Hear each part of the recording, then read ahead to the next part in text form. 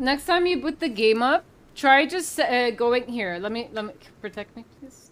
Just go to the options. See right here in display. Just go to Borderless and press apply, and then go back to exclusive full screen, then press apply, and see if that doesn't help your CPU usage. I have my task manager open, and that literally does the trick every time. And I have my graphics. Let me show you what I have my graphics on, in case you guys are wondering. So my graphics are on like kind of high. Some of them are on medium at the moment. I could probably crank these up.